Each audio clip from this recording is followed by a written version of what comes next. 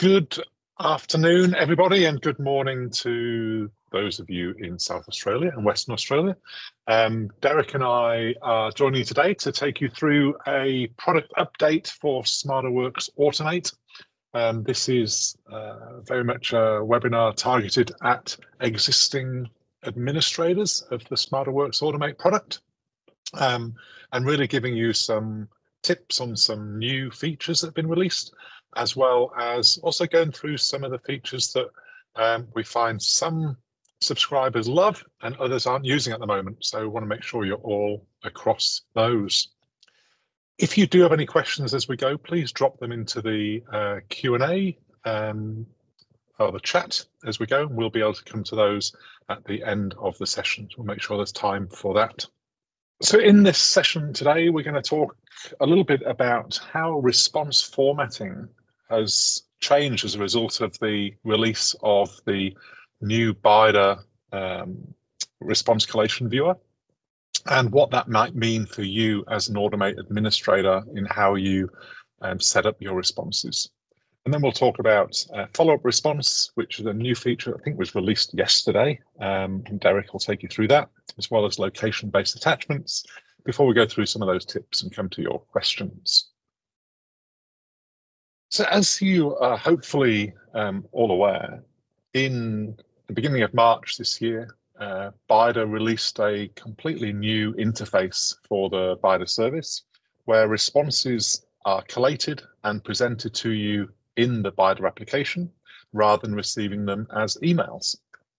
And what we're looking at here is an example of that experience. Now, because we've moved now from responses being emails to responses being presented in a collated view, there's also changed the way that you should think about response, to move away from this concept of email and to move away from this idea that every response has to start with, "Hi, Gary, thank you for your inquiry," to be more about how you present information within this, the real estate of this screen. So just looking at a couple of examples here of where we could make better use of the space, and I'm sorry for picking on organizations. It's not as if anyone's really free from these little challenges. But the first example here is how there's a lot of the screen space is being taken up by this probably unnecessary header that's coming. So again, it's no longer an email, it's now presented within this environment. You need to think about how that space gets best used.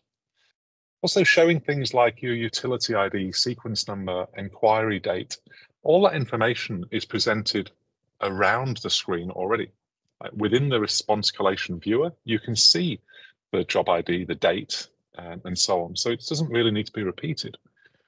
And what's happening here is that the key message that there are assets present at the job site is being hidden a little bit by all of this extraneous content. And just another example here, the same idea. It's still thinking about responses as being emails. It's got the hello piece. It references the subject line. It talks about emails throughout the content. With the way that people now consume these responses, we have to move away from that mindset of things being emails. And we want to talk about how you can set that up as a SmarterWX Automate administrator. So 5 quick things to say about formatting your responses. The best thing you can do is make it easy for the people consuming the information to be able to understand the risks that are present and how to proceed safely with working around your assets. I just did some stats yesterday, and on average, every inquiry that gets lodged with the BYDA service results in 23 different pieces of content, attachments, if you like, for people to review. And that's what makes it hard for those consumers, and how you can make it easier by targeting your message. So think about how the response is presented to the user. That new response collation viewer is the channel. Show your most important content, highlight that. Describe what the risks are for somebody working around your assets, and also the actions that they should take before, during, or after any excavation activity. So when you're thinking about reformatting those responses, which you can all do as a SmarterWX Automate administrator, Think about these ideas of the most important concept, the risks, the actions to take. So for you to go about updating your response template, you can do that in the SmarterWX Automate response template library. You access that by going into the library, selecting response templates. And if you want to start by creating a new one, then start by copying from something you've already got, perhaps. And once you've copied that, then start reformatting the content before saving it to your library. And then you can attach it to your rules later. So just thinking about those ideas we talked about how it's presented, most important message, and so on. The changes that I've just made to this simple response template is to remove that superfluous Dear Joe piece at the start. It's no longer an email. Making sure the most important message is there. So according to records, there is infrastructure present at your job site. I've also here used the fact that SmarterWX Automate can list out the different types of assets that are present at that dig site as well. And then we talk about next steps.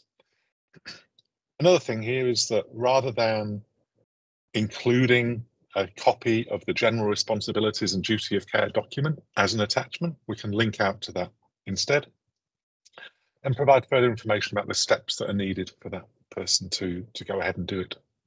So the aim isn't today to take you through like how to create the perfect response. I know that BYDA has an activity in play to help improve those responses, but really to get you to think about the fact that your content is now being displayed in a new way. And as such, you should think about the content that you include in those responses. And that as a SmarterWX Automate administrator, this is the place to go and do that. Cool.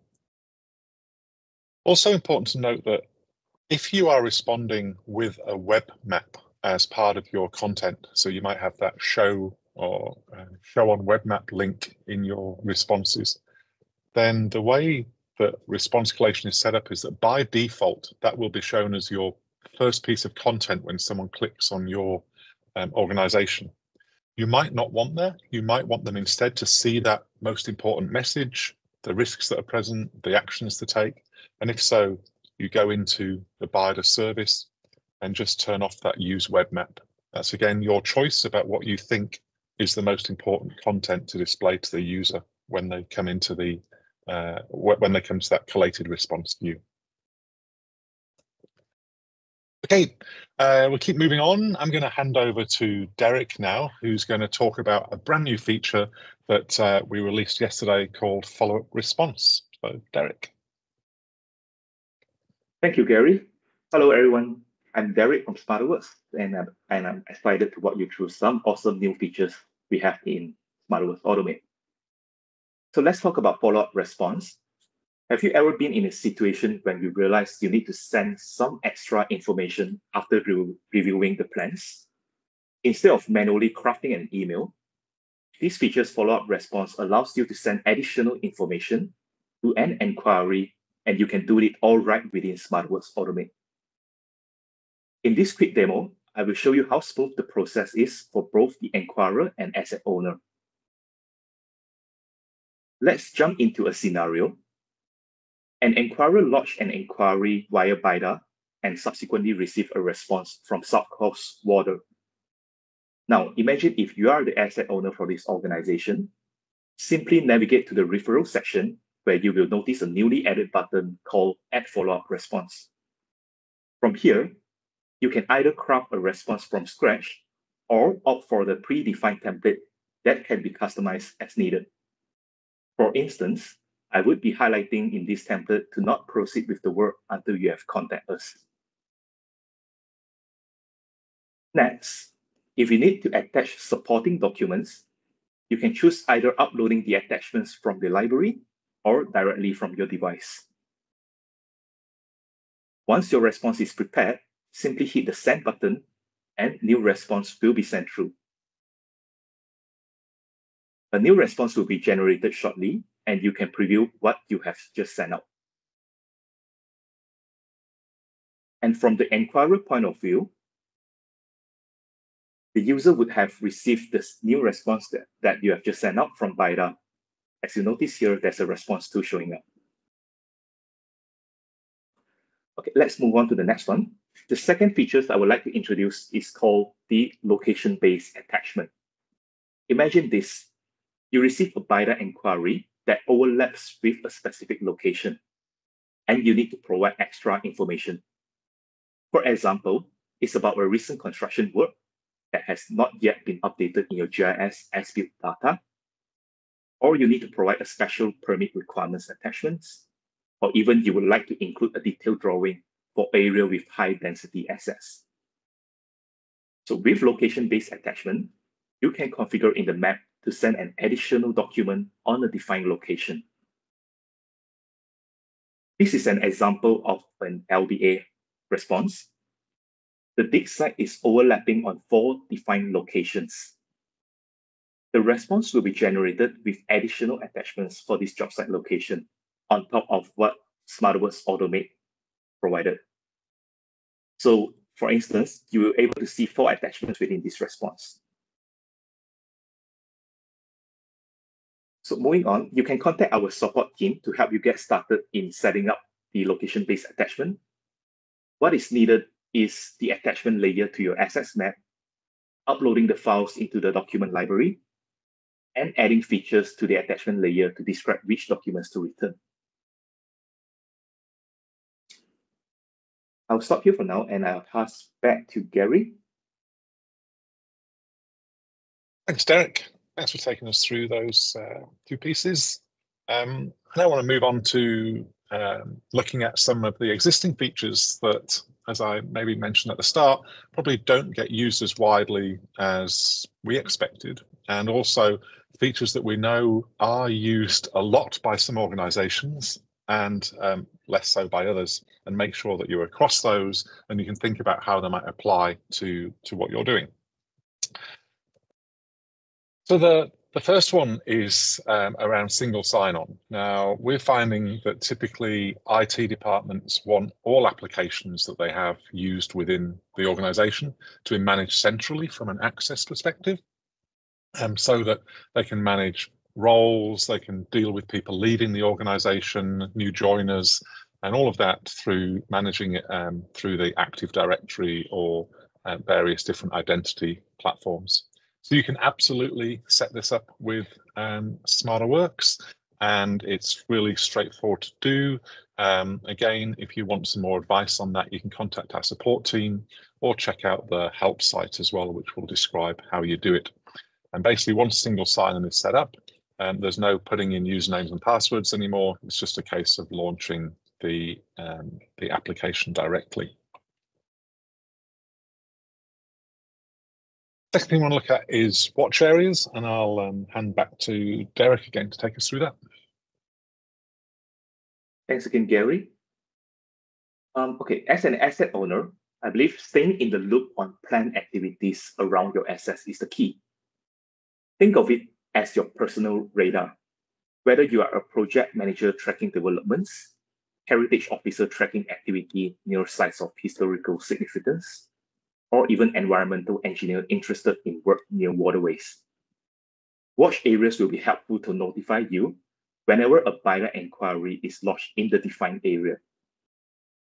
Watch areas can be set up quickly, which we will show it in the demo right now. From the search map, look for the menu Watch Areas under the ellipsis menu. You can then select your desired draw tools and create the area you would like to be notified. You can then enter a meaningful name and hit the Save button, and your watch area will be created. Switching to the inquirer point of view, this user is lodging an inquiry near the watch area zone that you have defined.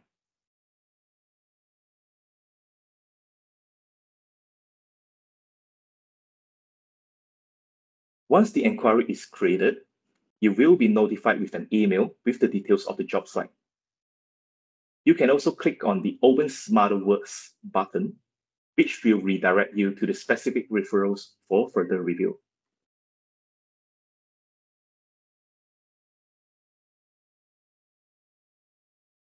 Now, let's move on to the next slides. Let's chat about the Need Comments features. It's like a virtual sticky note for keeping track of everything. These features allows a team member to record internal notes against a referral.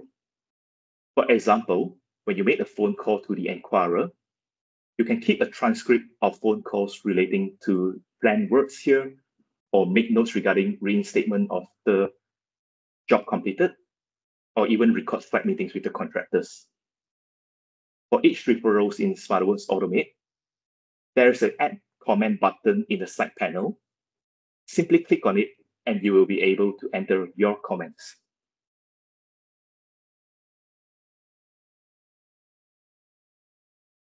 On to the next features, internal inquiries. Sometimes you will just need a quick map with your underground assets. Well, now you can generate in a snap and send it off as a PDF map to anyone without going through the BYDA workflow. The internal inquiries are used by your team members to generate a PDF map of any job site. In this demo, I will show you how to generate an internal inquiry. From the search map, navigate to the ellipsis and click on Generate PDF Map. From there, choose your preferred drawing tools to outline your desired area.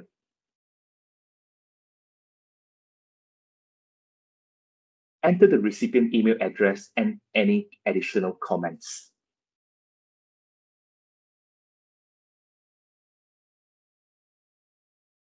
Once completed, click on Submit and you can expect to receive an email shortly.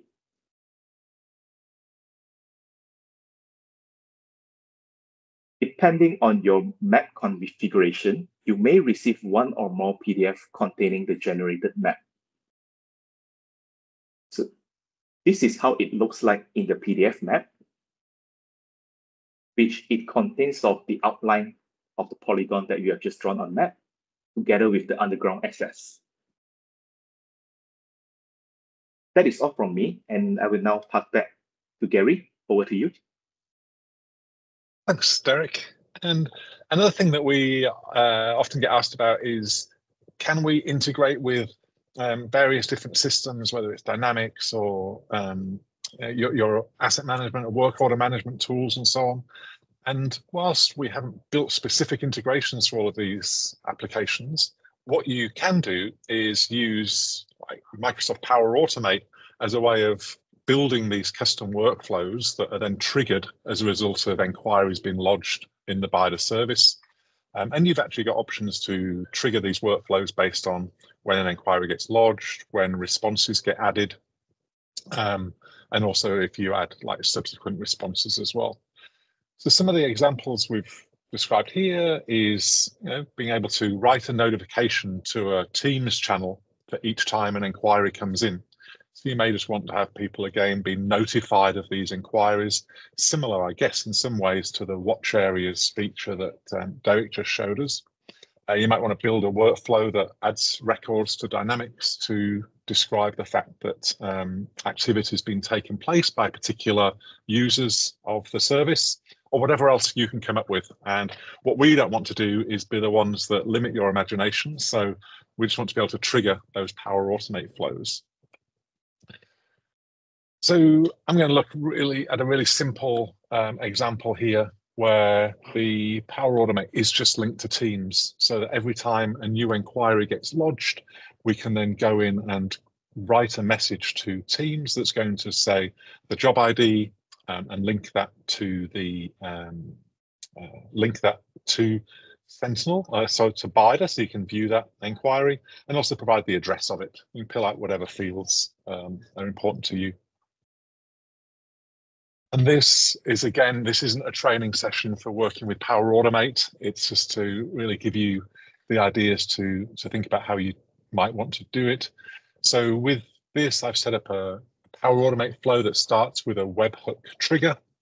We then have two simple output the outputs that are generated by parsing the webhook to pull out the address of the job site and the job ID.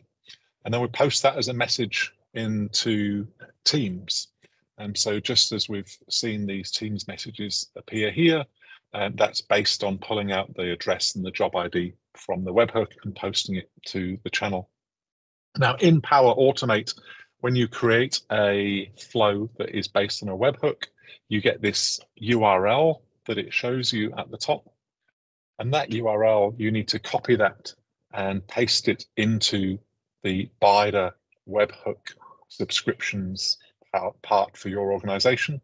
So here I've set it up so referral create is the webhook. So every time a referral comes to your organization, it will trigger this Power Automate flow. So it'd be great to hear examples in future of how you've managed to use this in your organization and the sort of workflows that you've built. It's sort of thing that we'd really love to get feedback on over time. So that's the in going through sort of ideas about how you might want to consider changing or updating your responses to match the way they get presented in the new BYDA viewer.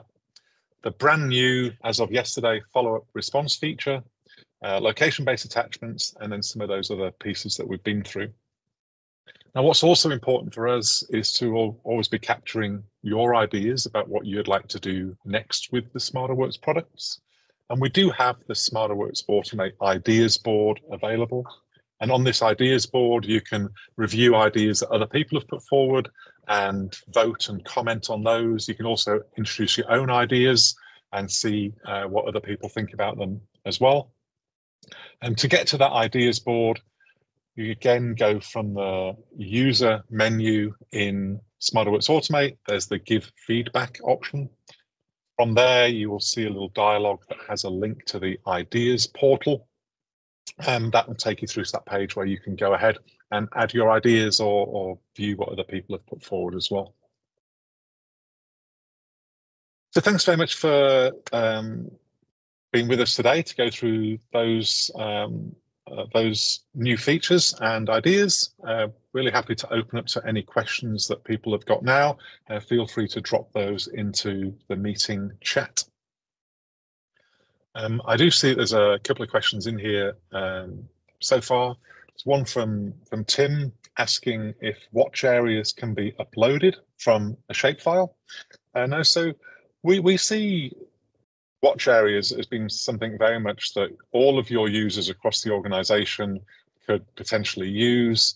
They create their own little ad hoc informal watch areas for what they're wanting to track. So maybe they've got a construction project, they want to understand if people are working near it, or they've got some environmental features to track. So that's very much about all the users being given the opportunity to sketch out their own watch areas. There is also in SmarterWX Automate what we call notifications, which is a slightly different concept, which is more about a controlled set of notification areas, which can be set up from your GIS data, can be set up from Live Connect, so that you have more centralized control of those notifications. So yeah, watch areas is ad hoc, is about sketching, and notifications is more about a controlled set of areas that you as the SmarterWX administrators can set up for your organization. Question from Brad about when AOI files pushed from SmarterWX to the BYDA website. Derek, did you want to just give an update on where things are with that? We're still on the pipeline of our product. I believe that Brad questions it for the AOI that has been, or a new map's been uploaded into SmarterWX Automate. I believe that you would like to have the AOI to be generated from SmarterWX and being pushed on to by the website. So I think this is still in the pipeline, and we'll probably in the next 6 months, we are considering building this into our product. Thanks, Derek. Yeah, and part of the reason for that is that we're currently working on a new upload process for AOIs into the BYDA service to make it a little bit more flexible and work with different GIS formats. We want to have that piece completed first before we move on to the integration between Automate and BYDA.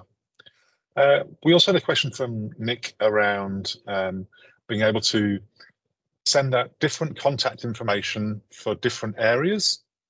Definitely this is something you can do in the Rule Studio, as well as having asset layers in the rules that say, you know, send out this response if there's high voltage cables here, send this response if it's low voltage cables.